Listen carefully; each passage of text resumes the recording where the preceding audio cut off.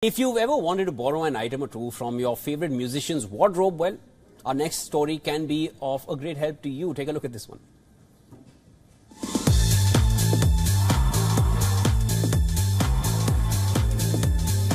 Do you want a piece of stardust? Well, here's a chance to grab a piece of your favorite star. But be mindful that it's going to cost you a bomb.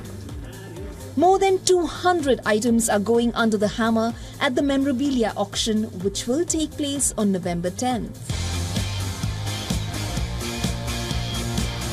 Leading the lots is a custom-made and photo-matched leather jacket which was worn by pop star Michael Jackson in the 1984 Pepsi New Generation commercial. George Michael fans can also get their hands on a jacket worn by him in the music video for I Knew You Were Waiting For Me.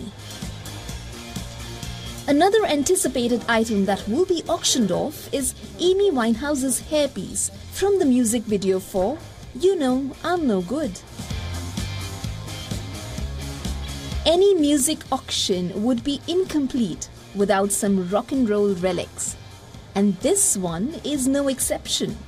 A framed setlist handwritten by Nirvana singer Kurt Cobain is up for grabs. Aspiring musicians can also take their pick from the array of guitars being sold here.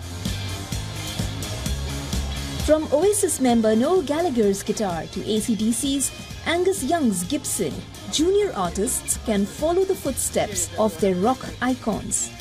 But have you ever wondered where these auctioned items usually end up? Tim Laws has an answer for you. These pieces are going all over the world, mainly to collectors, as you'd expect, but also to museums, studio archives, even band members themselves.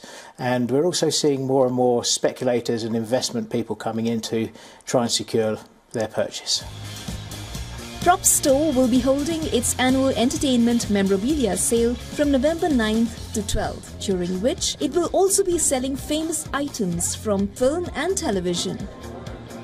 Bureau Report, WION World is One.